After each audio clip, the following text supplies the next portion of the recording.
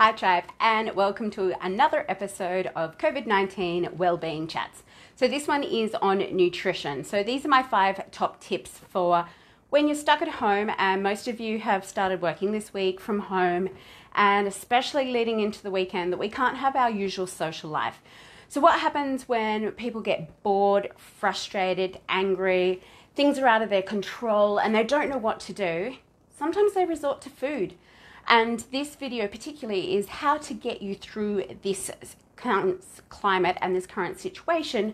It's not ideal, but there's nothing we can do to change it. So I'm going to share with you my top 5 tips, and all these tips I've used with all my existing clients, and it's to help them move past the emotional eating. First of all, before we get into the top tips, know what emotion you are trying to soothe. When you're sitting there with the cupboard doors open and you're looking up and down, there's an emotion there that you're trying to soothe. It might be boredom. Hey Jan, good to see you. It might be anxiety. There is some form of emotion that you're trying to soothe. And when you can identify what you're trying to soothe, then you can deal with it. So instead of eating your emotions, you're identifying them. And that's a big thing that I do with all my clients, is get them to identify what emotions they're trying to soothe. Hey Kimberly Murray, good to see you. You're my best travel agent. Hi Kimmy from Jan, thank you. I love to see you guys on board, and I love to share this knowledge with you. So the first one I'm going to suggest is keeping a meal time. And I do this with my clients on the weekend. I do this myself. So if you normally have breakfast at 7 a.m., have breakfast at 7 a.m. Or let's say, okay, you're working from home during the week and you don't have to travel that hour anymore. Push it back an hour. But we're going to keep the same meal times, keep the same lunch times. Hey Nat, Nat is the publisher for my new book that's coming out, and hopefully we'll have it out on the 31st. So hey Nat, good to see you on board. So these meal times are really important. If you have lunch at 12 o'clock, continue to have lunch at 12 o'clock. What you're trying to do is create routine. As human beings, we love things that are familiar. And at the moment, everything's not familiar. Everything's out of the way and everything's unusual and just way out of our control. So I want you to keep routine. Routine, instruction and structure is that familiarity that our bodies need, that our minds need. So that's number 1. Tip number 1 is keep your meal times. The second one, especially coming into the weekend, is to pack a lunchbox. Because if you pack a lunchbox and only eat from what's in your lunchbox, then you're more inclined to stay on track. So just like you would the kids when they go off to school, or say you were going off to work and you have a cute little esky that you take into work, or one of those little cute cooler packs, pack that with your food and keep it in the fridge. Because that way, in your mind, you've got these parameters and these boundaries that that's the only place that I'm going to eat food from, and it'll stop you grazing. And if you find yourself in the cupboard going, is this in my cooler bag? No, it's not. Get back to the cooler bag. And you can put some fun things in there. My favorite is peanut butter and dates, and that's really random. I eat random foods. So that might be a nice little yummy treat that you have in there. Do include some different foods, interesting foods, but put it all in your snack bag, and that way you know that's the only food that you're having. Then the next one is protein with every meal. It's really important that you do eat protein with every meal. That keeps you fuller for longer, but also it speeds up our metabolism by 3%. I know 3% is not much, but it's going to help you stay fuller for longer, and you're not going to graze on crappy food. Then the next one is have a distraction list. I did this when I was having really bad binging problems back in 2010.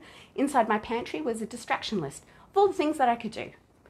Diamond painting, which is more nowadays, but walking my dog, listening to YouTube, calling a friend, all these things that I could do instead of eating food. So that's really important that you have that distraction list.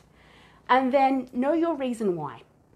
Why is it that you want to get through all of this, through COVID-19? It might be to wear a cute little bikini because hopefully by the summer we are free and we're actually outdoors. It might be to wear those cute little white shorts, or it might be a beautiful dress at your gala dinner at the end of the year. Whatever it is. And vanity, yes, we can play into a bit of vanity. Or it might be to lead by example for your kids. That's also important, to show them that we still need to keep healthy food. We need to keep our immune system up as opposed to just eating crap food.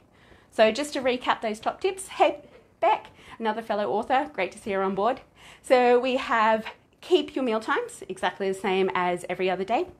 Pack your lunchbox, have some treats, have 2 pieces of fruit, healthy food, protein with every meal to keep you fuller for longer.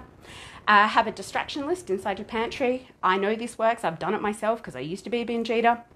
And then know your reason why. Have some sort of further down the path goal that we are looking forward to. Probably going to be December this year. Might not be even this year. But have something that you want to look forward to and your reason why that you want to stay in shape and eat nutritious food during this time. I hope these videos are helping. I am going to put together a Skype session with my Wellbeing worksheet that I did with my clients on Tuesday night in our normal Skype call. And I'm going to put that out to the public because the feedback I got was really good. Like, a few people jumped on and they were quite anxious before the call, and then towards the end, they felt a lot calmer. And if we can keep our bodies as calm as possible, it means that our immune system is going to be in its best possible position. Obviously, we can't change things, but I also want to be able to help you and put you in the best possible position. So if you are interested in that Skype group session, so it'll be a group coaching session with me, and I am a life coach, I am a personal trainer, I am a nutrition coach. There's lots and lots of knowledge there that you can tap into and ask me questions during this Skype call. Please send me a PM or go yes at the bottom of this video, and I'll be able to flick that to you once I've got everything written up and the details out there. It will probably be in about 2 weeks.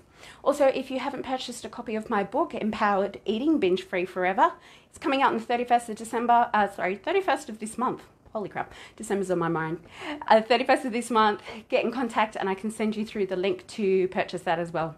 Hope you're enjoying these videos. If there's any topics that you want me to talk about, please let me know and I can share as much knowledge as I can and help everybody get through. My job is to turn up and serve and help you guys as much as possible and show that you can control the controllable. There's lots out of our control at the moment, but let's control the controllable. Take care, tribe, and I will talk to you on Monday.